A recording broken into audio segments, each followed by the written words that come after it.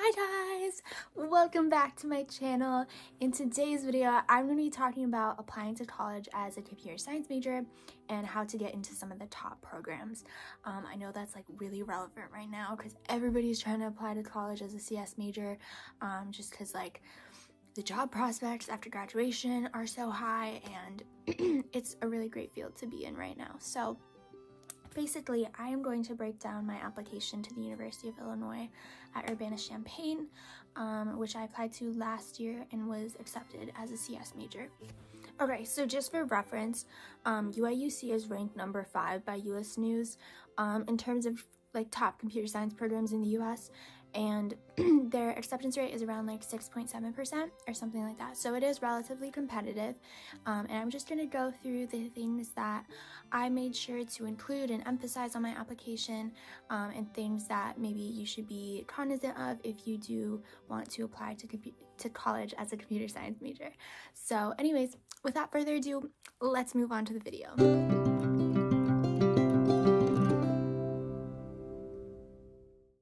Okay, so to start off, I just wanted to talk about grades and test scores. I think when you're applying to college as any sort of STEM major, but especially CS, it's really important that you can show that you're like academically capable in that way, because those majors tend to be very rigorous. And so I think my grades and test scores were probably a big part of why I was admitted. And so in terms of like the courses that I took 4 computer science classes, but I did go to like a STEM high school that had a lot more course offerings than like most high schools would. If you do go to a normal high school that has like normal AP course offerings, I would definitely recommend taking whatever AP courses they offer, whether that's like AP Computer Science Principles or AP Computer Science Java. Definitely that second one carries more weight. As I've gotten into college, I realized my AP Computer Science Principles credit from freshman year doesn't even count for anything at all, because I am in a CS major and that's such an introductory course that it like does nothing for me. So definitely focus on that second one if you have the opportunity to take that course. The courses that I took were a little bit different because I switched high schools after freshman year and we didn't have AP classes. So anyways, I would just recommend taking at least a few computer science courses. You don't have to take all the ones that your school offers. I certainly didn't, but just take a couple just to show that you are genuinely interested and you have some background knowledge. And so in terms of grades, my school did not calculate GPA, but I did have straight A's except for one B+ that was in like a higher level math course. And so even for my CS classes, all of those grades were A's. I had 1 A-. So yeah, I mean, as high of a GPA as you can possibly get is really what you should shoot for. Again, like if you're trying to shoot for those like top schools as a STEM major or as a CS major. My SAT score, I've definitely mentioned on this channel before, but just once again, I had a 780 in math and a 770 in like the English reading, whatever it is. So I had a 1550, which I think is it's a pretty decent score. If you can try to shoot for like above a 1500, you can probably definitely be considered by top CS programs.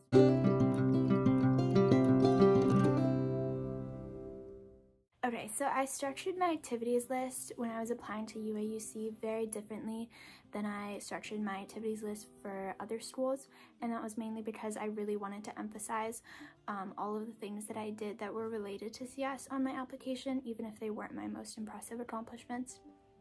So the first 2 things that I listed were attending the Wolfram High School Summer Camp and the Wolfram Emerging Leaders Program. And so if you don't know, Wolfram Research, which is like the company that created like Mathematica and like Wolfram Language, they have a lot of outreach programs for like all different age groups, and they specifically have this summer camp. I think it's now called the Wolfram Summer Research Program, but when I did it, it was the Wolfram High School Summer Camp. And basically, you learn Wolfram language, you're taught Wolfram language by like instructors from around the world, and you get to interact with Stephen Wolfram. He like handpicks a project for you based on your interests, and then you get to complete a really like complex project using Wolfram language, and then you write about it in a computational essay, and then it gets published to their website.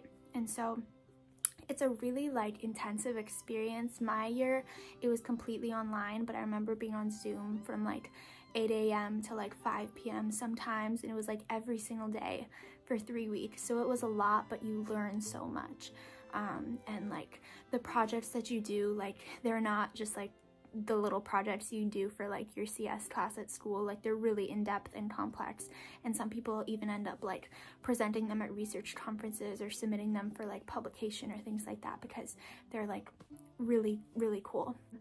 I put that as my first activity, and then from the people who go to the Wolfram High School summer camp, they select about like 20 kids to go to this other program that's called the Wolfram Emerging Leaders Program.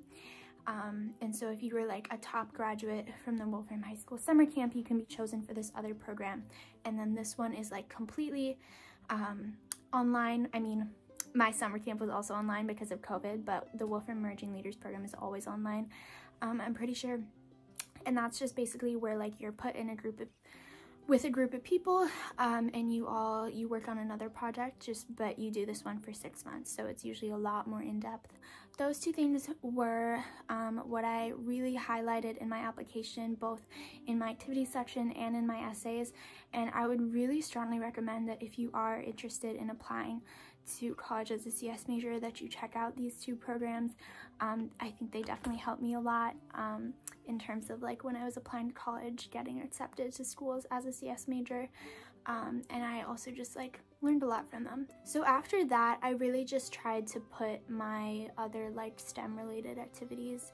So I put like the research that I did at a research lab, and just other things that I did. I gave a TEDx talk that was about like women in STEM and women in CS, and so I just tried to highlight anything that I did that was like STEM/CS adjacent, and then everything else that was like unrelated was more at the bottom.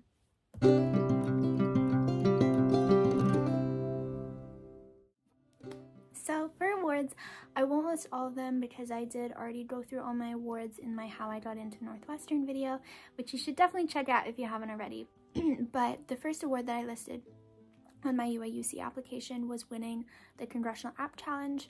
I applied to that competition when I was a junior in high school, and I would really strongly recommend looking into this if you're interested in applying to college as a CS major, because I think it looks great on a resume.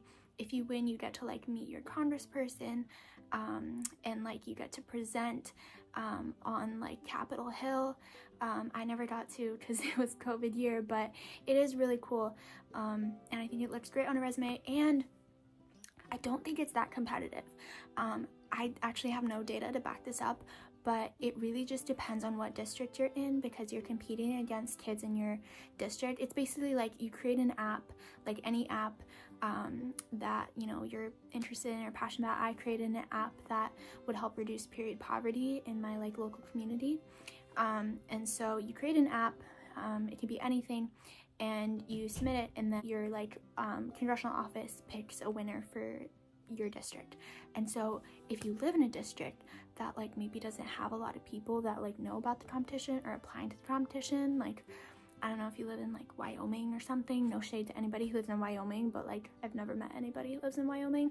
So if you live in Wyoming, you could apply to this competition and it probably won't even like be that competitive. And so it's a little life hack for you there. But I think that it's a great opportunity to basically do a project on anything that you're interested in CS, and potentially get this really cool award, and I think it definitely helped me get into UAUC and other colleges potentially as well. Okay, so the other award that I wanted to discuss was the NC-WIT Aspirations in Computing Award. I think NC-WIT is like National Center for Women in Technology or something, but don't quote me on that. And they have an awards cycle every year that's in like November, I think, or maybe December. But you need one endorser, which is basically somebody that can speak to your interest or like capabilities in computer science. It's like a college rec, but it's a rec for the award. So you need one endorser, and then you need to answer a few application questions, but that's really it. And then you get considered for a few different awards. I mean, you only get one, but there's a lot of different levels of awards that they give out. So they give out awards on the national level, and they give out honorable mentions on the national level, and then they give out like awards and honorable mentions at the local level too, I believe. And so I ended up winning the award at the local level, and so I think that also helped with my application. It helped like show that I had like demonstrated interest and aptitude in like computing and technology and all of that, and it's like a really simple thing to do, and so I would definitely recommend checking that out as well. Okay, so that was all for this video. Thank you guys so much for watching. I hope this was helpful to you in some way. If you have any questions, please feel free to leave them in the comments. I actually would be so down to read my essays for UAUC CS. So if you guys are interested in hearing those, let me know, and maybe I will do that in the next video. So anyways, thank you so much for being here, and if you could please subscribe, it would mean so much to me. I'm trying to hit 1,000 subscribers in a year, and so if you could help me reach that goal, I would appreciate it so much, like truly from the bottom of my heart. So thank you so much for being here, and I'll see you next time. Bye!